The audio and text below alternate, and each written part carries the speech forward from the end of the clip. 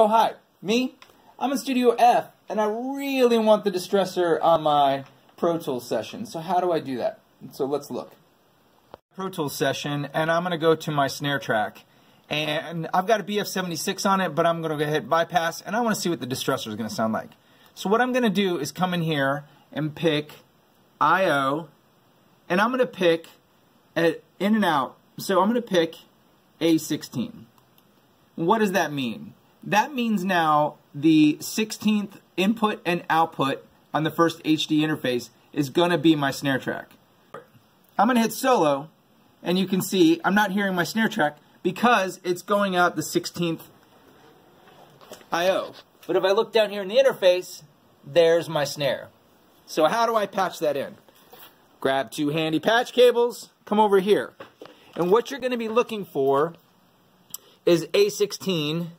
Here's A, here's 9 through 16. So that's my input, and that is my output.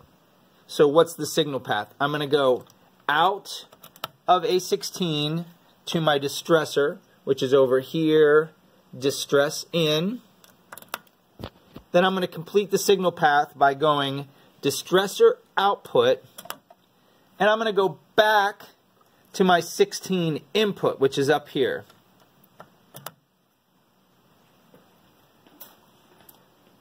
Coming in my distressor, and I can see the output is all the way at 0. That's not very handy.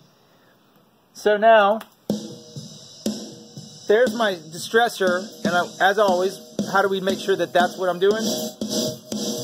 I can clearly hear that this distressor is affecting, and right, when in doubt, let's just put everything at 5, but that's probably not the setting I want. 4-to-1 ratio, nah, let's go 10-to-1 ratio, come on, be bold.